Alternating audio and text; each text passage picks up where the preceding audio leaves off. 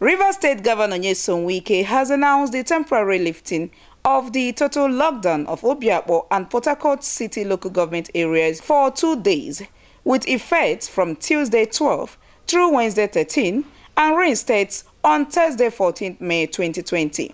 The news is no doubt welcomed by many people in the affected areas. A lot of people are becoming conscious of what is going on, and that is very, very important, because when people are conscious of what is going on, then even if they go out to shop, they will be able to take those precautions. We also need to be a bit careful, because the market we have in our country are not departmental stores built.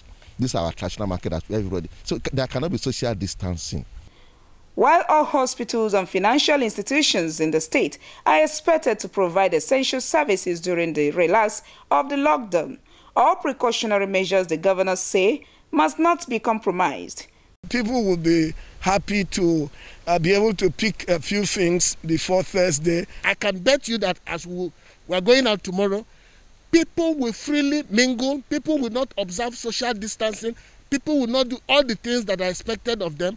And in the end, both the lockdown and the relaxing of the lockdown amounts to nothing. It's a waste of time, it's a charade, it's for me, decisions that are informed by nothing. Is there any legal side to the lockdown and the 2-day window? There's no enforcement without a legal backing. You cannot, the laws that they are banking on, the Quarantine Act of 1926 states that the penalty is 200 naira or 6 months imprisonment.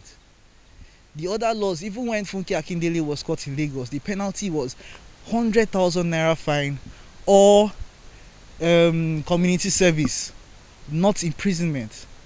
These respondents are urging citizens to abide by all COVID-19 precautions to contain the spread of the virus. In Port Harcourt, Osinachi Abraham, NTA News.